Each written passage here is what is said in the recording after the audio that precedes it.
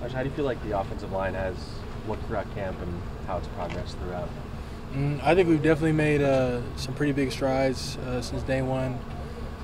Definitely a lot of things we can improve on, like always, after every practice. But I think as a whole, Coach Carter's done a pretty good job at setting the tone and the mindset, what it takes to play offensive line. You got to be gritty, so he definitely sets the tone with that, and I think we definitely made strides. So how did you think the offense performed in the joint practice with the Panthers? I think we definitely could have played a lot better than we did yesterday. First joint practice against a different team, different type of scheme we've been going against all camp.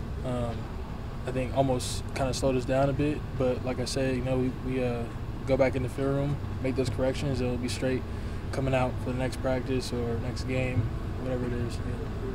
We were talking to Salah earlier, and he said the best five are going to play, and he didn't rule out the possibility of moving you to tackle in the event that that becomes the best five. So obviously you've done it before. How would you feel about becoming like a full-time tackle? I mean, y'all know me. I've said it plenty of times before. I mean, I'm gonna play wherever the team needs me to play.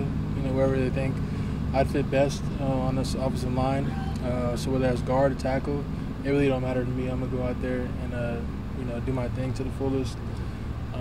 So yeah, I mean, right now, everything's pretty set, but I mean, like last year, things could change in a heartbeat. Do you do anything, Elijah, like to cross-train to play tackle? I remember last year when it happened, you had said you've been working on it for a few weeks before that happened. So do you do stuff to prepare for that in case it happens? Yeah, I mean, right now, no, just because I'm, primarily a right guard, so I'm focused on that for right now. But in the off season, I try to work everywhere, right, left guard, right tackle, stuff like that. So in the off season, yeah, but right now, primarily a guard. So what do you do during the off season to try to prepare for a possibility of playing tackle? I just take sets, different drive blocks, out of each position, really. During my conditioning is really going from right guard, left guard, right tackle. Like I said, just taking sets and striding out like 10, 20-plus yards. That's pretty much it. Would you need time if they did decide to do that to get ready to do that, or you haven't had it in the past? I know it. Yeah. Here at USC, right? Yeah, it would help. Definitely have time. I'm pretty sure anybody would appreciate the time. But if something bad goes down, knock on wood, nothing ever happens. But I feel like, I could go out there and perform at a high level. What's it like having a different guy next to you a lot in camp with, they're rotating Billy and Max a lot? I think it's good, honestly, for the O-line. I think, it's good for Max and Billy to get reps at each side because you never know what could happen. And I think for me, it just helps me learn how to communicate, to each individual.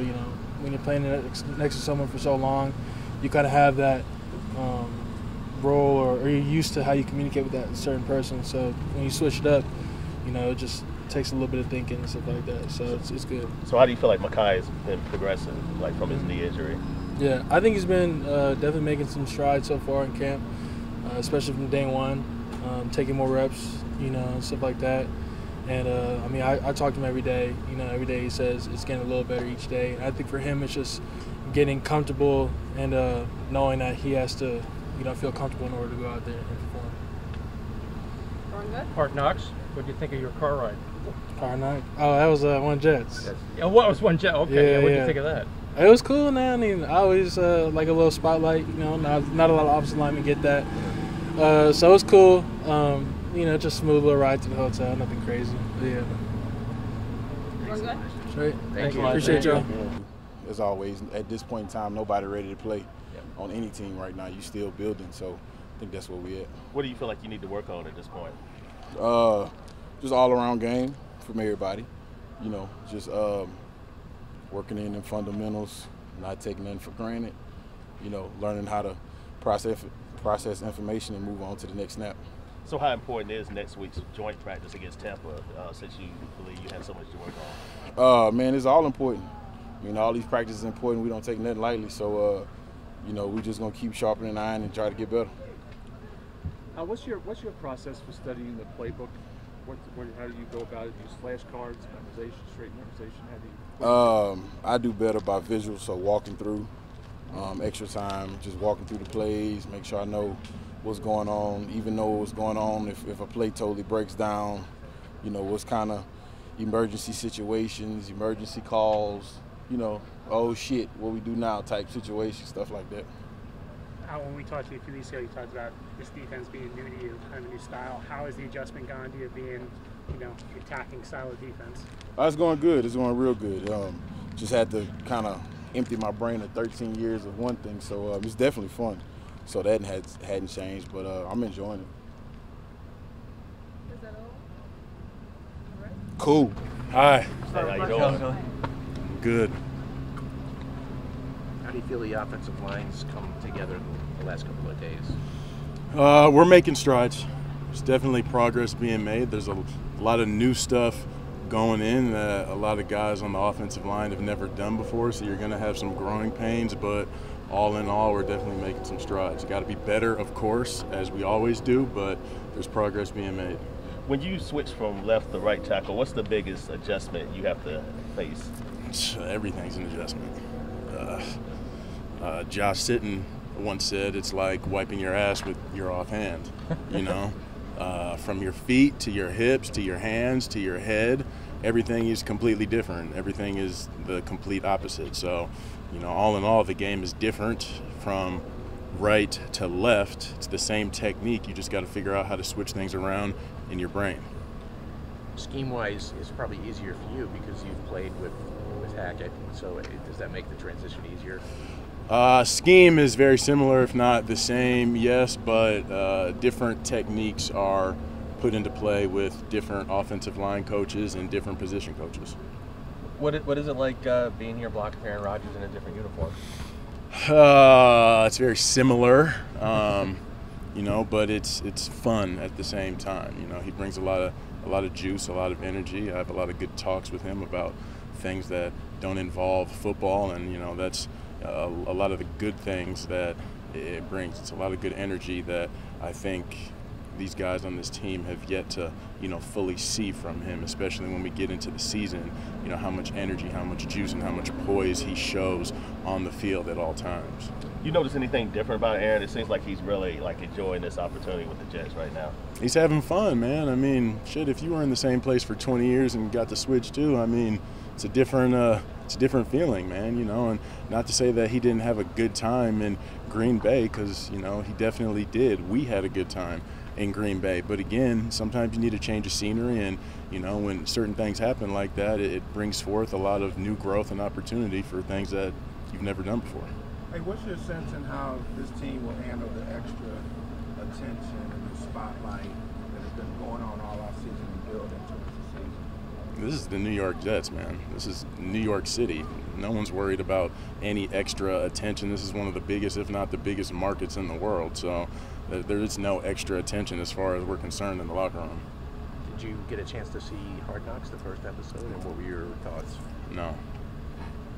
Is there any adjustment because of that? You got cameras around? No. You talk about no extra attention. Right? No. You had no interest in watching Hard Knocks? No, I got other things to do. How big a factor really was Hackett's presence here and you signing here?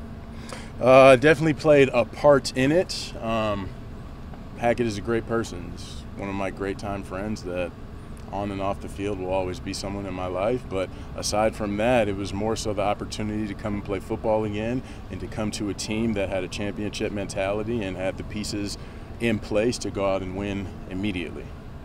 What's been your impression of Makai since you've gotten here? He's a good kid. I like Makai. He's very eager to learn.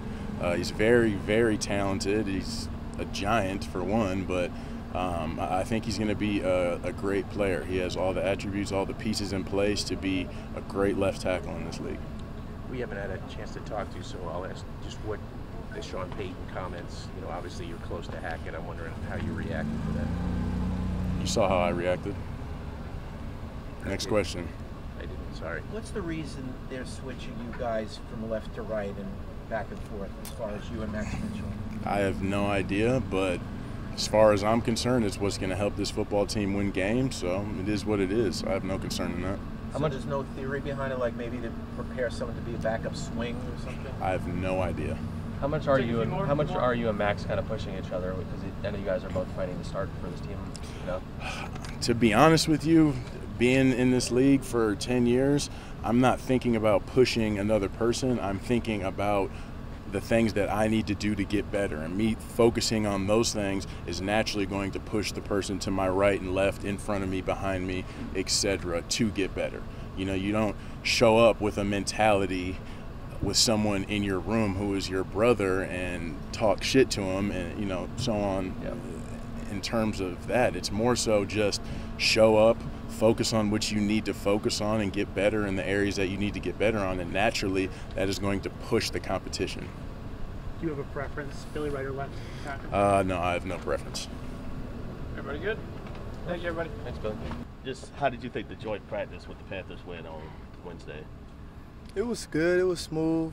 The first period, I felt like they got after us during the 7-on.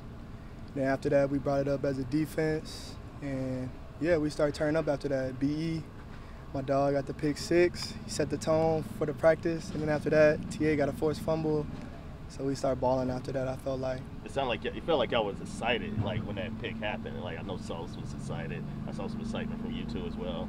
Oh yeah, anytime you get a pick, especially a pick 6, that's probably the best play in football. So I mean, it was. The way he played it was super cold. Like, he wasn't supposed to do that for real, but he just made a play. So, yeah, that was definitely a cool play from BE. DJ, you mentioned Adams.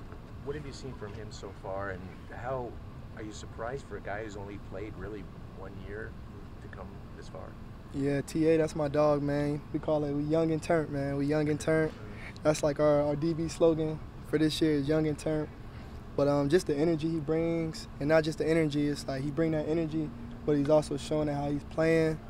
Definitely motivates me when I see him out there. Like, he make a play, he gonna swag, he gonna let you know about it. And on top of that, we're gonna be handshake ready. But yeah, he's making plays every day, and it's his work ethic for real. Like, before practice, during practice, and even post practice, like, he was just out there. So I mean, TA's a dog. Like, just the way he approaches everything, walkthroughs, the way he approaches lifting weights in the weight room. Like, he takes everything seriously. He's a real professional. How much fun is it to see somebody make that jump from last year to this year? It's pretty cool, but he's always been like that as far as like his mindset and stuff. Like, last year he was coming in ready, but he was a rookie, so he had a lot more to learn. You know, he learned a lot from obviously his rookie year, so he just brought that into this year. But he always had the mindset he always had that grit about him, like when he first came in undrafted as a rookie. You said young and turnt. Like, was that something you came up with? Nah, that's what TA and Sauce. I want to say TA came up with it, Sauce ran with it, and I ran with it. It's young and turnt. Like, we young and we turnt. Like, swagging up, handshake ready, strapping stuff. Like, that's just what we're going to do. What do you think the potential upside is for this secondary as a whole? I think it's going to be great. You know what I mean? I think it's going to be, you know, our goal is to be the best. Everybody go in that room is to be the best. And obviously, we talk about the secondary, but it really starts up front with the D-line. Like, O-line, D-line, the trenches get everybody going. So our D-line, I love our D-line room. We got a lot of dogs, and that's what, you know, they allow us to make plays and vice versa. We saw what Sauce was able to do last year. Just what have you seen from him that makes you think he's ready to even take even a bigger leap this year? Yeah, man. It's the same old, same old. You're sticky in coverage, strapping stuff, you know, talking his talk, swagging. You got that swag about him. And then also, he's put on like a little bit more muscle. So like just in the tackling game, gonna be ready to make tackles like when crunch plays happen. But you know, he's definitely took it up a notch. You know, he's got a chef, so he's like working more on his body and stuff. So it's gonna be up from here. What's it been like battling with Aaron in practice? And now you got a pass break up there today. Like how play to play, like how much does that make you better? It's making me a lot better because first of all, you know, since my whole career playing corner, I ain't really been tried like that. Like, getting deep balls at practice really ain't really got none until this year. Even last year, like, I only got probably like, I don't know, 3-4 deep balls at practice the whole camp. This year, I probably got about 12 go balls, 12 to 14 go balls. So I'm getting better at that, just working on like my locating lean, getting those reps, plaster reps, and just, you know, he knows what defense we playing. So really the offense is going to have the advantage if they know what we're in. So I'm getting routes that are, you know, hard routes to cover, like that race route and man. So it's definitely making me better. Yeah, they know what we're in, so they're going to run runaways and stuff. So it's definitely a challenge. You let them hear it when you win, though? Man, I don't really talk to A-Rod. That's my dog. Like, I don't really talk on the field like that. So, like, when we gotta do push-ups and stuff, that's when I talk to him. We've been doing all the push-ups though, so it ain't been that much talking. But yeah, on the field, I don't really talk to A-Rod like that, to be honest. Did you watch Hard Knocks? I did. What'd you think? It was lit, bro. I ain't gonna lie. Like the way they kind of like did everything, it really like kept your attention like on the screen. They did a good job of like just keeping you in tune. We didn't have HBO. I don't have HBO, so I had my girl download it. She did all of it, and she was just FaceTiming me because I was in the hotel. So you're watching I was in the hotel, yeah. We just got Netflix on the TV, so she was just FaceTiming me, and when her hands started getting tired, I'm like, whoa, like straighten the camera back up. But like, so I watched it like that. But it was cool though. Like I was like, dang, they did a good job. But I gotta probably rewatch it because, yeah, I didn't get everything. Sometimes she was pausing it because she wanted to text or, be on her phone. So like, I gotta like sit down and really watch it though. But I definitely seen it. Sauce showing off his arms on Hard Knocks. I seen him like when they was at the Hall of Fame game. Him and Aaron. I didn't see him. He was flexing. Yeah, wasn't he? Sauce on the sideline. He was flexing. Oh yeah, I think I seen that, but I probably didn't hear it. Yeah. But yeah, I probably seen that though. Yeah. Thank you, everyone. Thanks, DJ. No problem.